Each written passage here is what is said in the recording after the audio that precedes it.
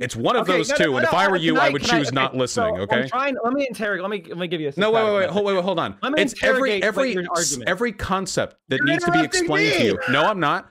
Every concept that needs to be explained to you is minutes off my finite life. So this is your attempt at a dunk, but yet you've had no. You just said something that was There's wrong. Nothing of substance from anything you said in this conversation. You just confidently lied. Everybody knows it, Vaush. Nothing of substance comes out of your mouth. If you actually you came in here and postured and tried to threaten me, and I laughed.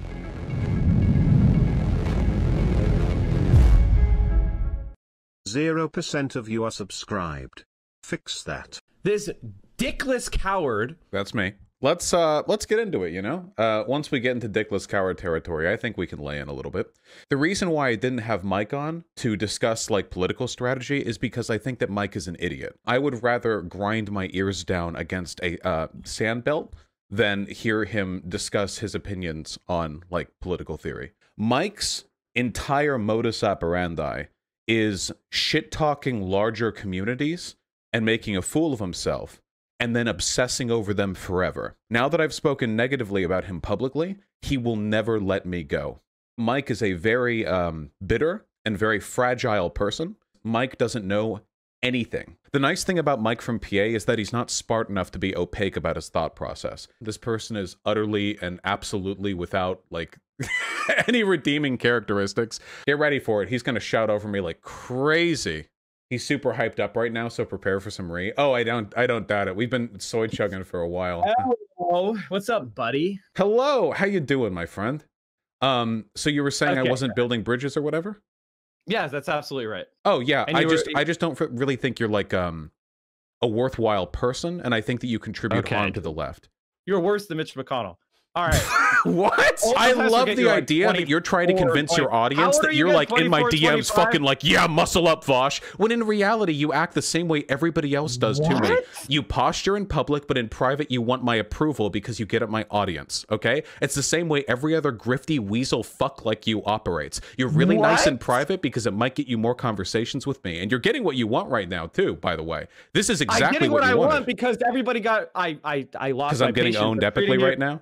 She has the support of labor unions, stuff that I look for. And then she talked about policies that are very important to me, like civilian review boards, openly supporting Black Lives Matter, which I know you don't because you love Destiny saying that they should mow down dipshit protesters. Wait, you do? Wait, hold on. You're doing it again. You realize that we had an argument over that so severe that it led to him being departnered from Twitch and part of the fallout, and his community still hates me for it, and my community still hates him for it. And when I laughed about his departnering and said he deserved it because... Wait, the bridge literally... You're saying that I liked his position on X, but the bridge was burned over X. Do you like think about the things you say?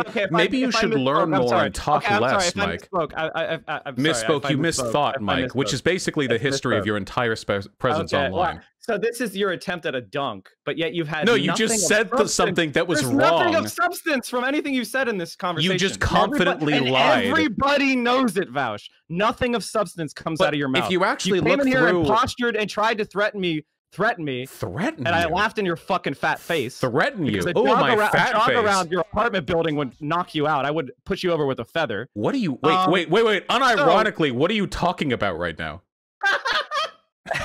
I have a question for you. Is this the conversation you want to have in your content? I'm sorry, wait. If I wanted to have a conversation about politics, I would not bring on known genius Mike from PA to have that conversation. What was it? Well, okay, then you should have an easy time telling me all the bad takes I've had. But can we focus on the thing that I actually... So the actual criticism that I have of you... I'm waiting for you to have the criticism. Well, you keep interrupting. The point is, it's not about the positions. It's the fact that you're insecure and you posture constantly with everyone you talk to. You condescend. I mean, to put it lightly, and this sounds like frivolous, like kind of a weak criticism, but you're an asshole. Not in like the truth teller Rick Sanchez. As opposed to you, you're a nice guy. Well, actually, I generally think that I'm pretty good to people for the most part. In spite of my bad reputation, I do actually believe that. Wait, you're saying you don't want to platform me because I'm an asshole? No. Wait. Fan for 10 years. Wait, hold on. I didn't say I didn't want to. More than me and more of an asshole than me. Hold on. And he's your parasocial daddy. You keep jumping ahead. I didn't say I didn't want to platform you because you're an asshole. I platform assholes all the time. Okay, let's just move it through one point at a time. Okay, you're not like the Rick Sanchez truth teller kind of asshole. It's more like the I'm trying to think of an appropriate TV show character. like I don't know, just like a bad person. So, okay. So you think that I am too toxically masculine and insecure about that? No. It's that toxic masculinity leads you to posture in a really weird and like aggressive way. And I think that because I know what's going to happen after this conversation, which should probably end soon because we were never going to talk politics. What's probably going to happen is that I'm only going to think of you when chat brings me up, but you're going to rail against me for the rest of your life. It'll be like one of the dying words in your lips as your family surrounds you in your hospital bed. You're irrelevant to Twitch. I like how you had to add to Twitch, by the way, which you, by the way, did not initially want to put in there. That was a quick save at the end, but... You little weasel rat. Mike, see, this is what I mean. Are you being stupid right now? Or are you so attached to posturing that you can't actually hear the words that I'm saying? I'm listening to what you're saying. You aren't listening. You aren't smart enough to understand anything that I'm saying right now, Mike. You say you're against posturing and then you just do it. No, this isn't posturing. Like, come on, man. Anybody, no, I invite anybody who's been watching the past 5 minutes where I try to make a very simple point and then Mike butts in with some 60 IQ interjection. Do you think that Mike is listening? Do you think that he's, and if he is listening, that's a lot worse, by the way, because that means he's not smart enough to keep up. It's one of those two, and if I were you, I would choose not listening. Okay. I'm trying. Let me interrogate. Let me give you a. No, wait, hold on. It's every concept that needs to be explained to you. No, I'm not.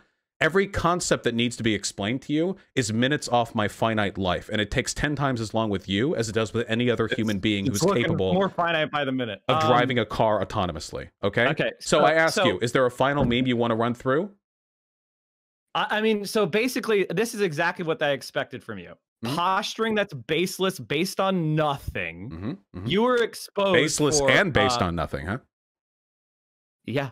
Oh, yeah, definitely. You said serious. That I was bad. I was bad because I was an asshole who does posturing, and then you did nothing but posturing when I asked you for one specific instance of my bad takes, because you said that on your stream, did you not earlier?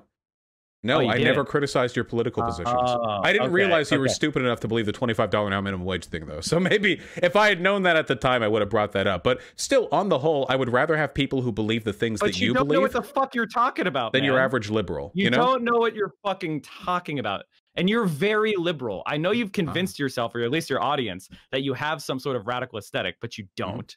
You don't have radical politics. You've done no radical action. This is your last chance to save them from me. No, I mean, you've backpedaled on this, which is fine. Wait, what have I backpedaled on? Wait, you not knowing my position isn't me backpedaling. Honestly, I am glad that your community got exposed to a good argument for a change. What? Yes. Oh, man, dude, that's really effective. All you have to do is lie about a person, and when they correct you, you accuse them of backpedaling. That's like that's an amazing debate strategy. About me. That's an entire conversation about me that you've done. What have I lied about? Again, all you've done is posture. It wasn't about the rat face thing, was it? No lies. No lies. Whereas you actually did lie about you confronting me 10 times in DMs. You did lie about the reason why I argued against the DSA about Destiny being called a Nazi. You said it wasn't confronting you because you actually, dude. We went through the DMs on. What do I need to type for you to say you've been challenged? Dude, we went through my DMs. Dog. I'm sorry. I'm not dealing with kids here. Okay, I'm an adult. We went through your DMs on stream. That was some beta shit. If that was challenges, that was some like bottom woo pleading face shit. Okay, you might as well have showed me pictures of your bussy. Maybe next time you want to talk negative with me, actually show up and say something about it, rather than weekly limp dicking in my fucking DMs and then complaining on chat that I won't respond. Okay. Listen to yourself. Carrie Eastman. How is Mark Gudgel a neoliberal ghoul? Have you read his fucking platform? Yes, I'm fully familiar with it. Every single Pete Buttigieg clone neoliberal Democrat platform. I'm gonna meet with Fortune 500 and 1,000 CEOs. You know what that means? It means TIFs. It means special tax. You do wait. You do realize that if you're a mayor, you don't have the ability to like leverage over multinational corporations, but bringing them into your cities can be a massively beneficial to prevent brain drain. This is why you're not a socialist. Wait, I just don't think you understand how these systems work. When AOC was opposed to Amazon getting special tax treatment, yeah, in New York, like you attacked her. No, wait, no, I didn't. I supported her because New York doesn't have a brain drain problem. So now you understand why it's dumb.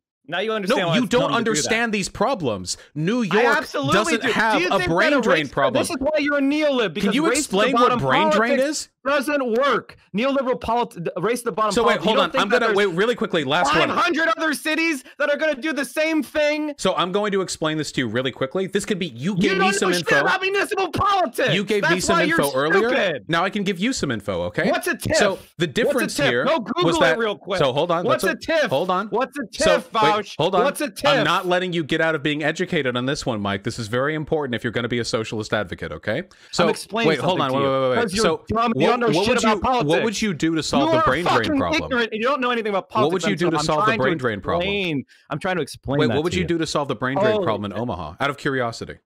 Okay, the brain drain problem is due to a lack of economic opportunity, which you solve by bringing businesses in. You don't solve it by Fortune 500 TIFs and doing exactly what he was talking about. Then tell me. Then how do you? Because I've seen it happen. How do you solve it? Come on. How do you solve it? You solve it through sewer socialism. This is another thing you don't know what it is, probably. Just answer. How do you solve it? Sewer socialism. So you focus on creating the best possible public services. You fund education.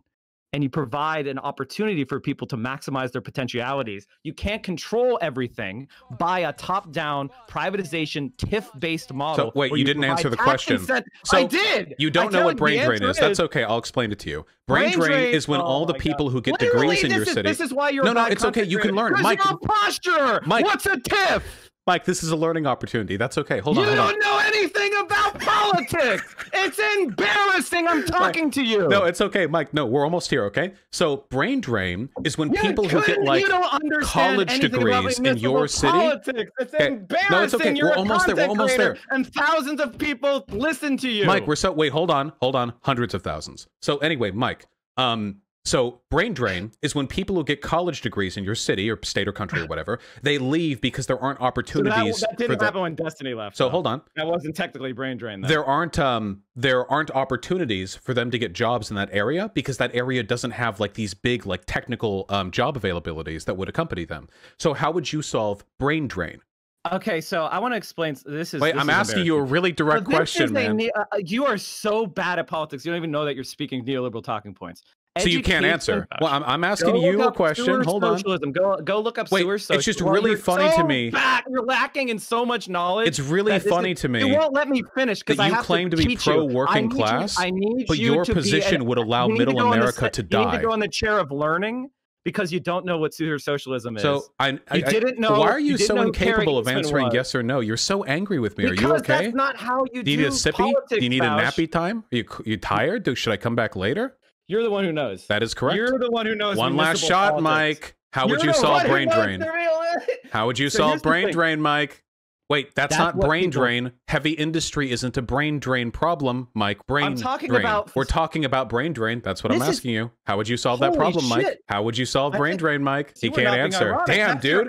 This is why you. I love you, Mike. All right, that was fun. I think we got about pretty much all we're going to get out of that. I'll put it this way, though. When I ask him how he would deal with brain drain, and I ask him like 20 times, and he never gives me an answer, that doesn't say very much about his platform. You know? Can you explain how Mike's brain drain? Yeah, maybe that's why he doesn't understand brain drain, because he never understands brain in a non-drained state. I hope that was fun. Did you all appreciate the stupid blood sports?